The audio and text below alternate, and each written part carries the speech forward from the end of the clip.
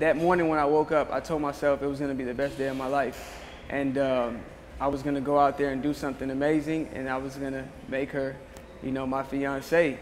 And that was just something that just popped into my head that morning. I didn't have it planned of how or when I was going to do it.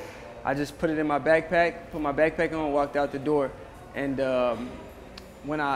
after I got my flag, after, you know, finding out I got the silver medal, there's a 20-foot drop in between the track and the stands.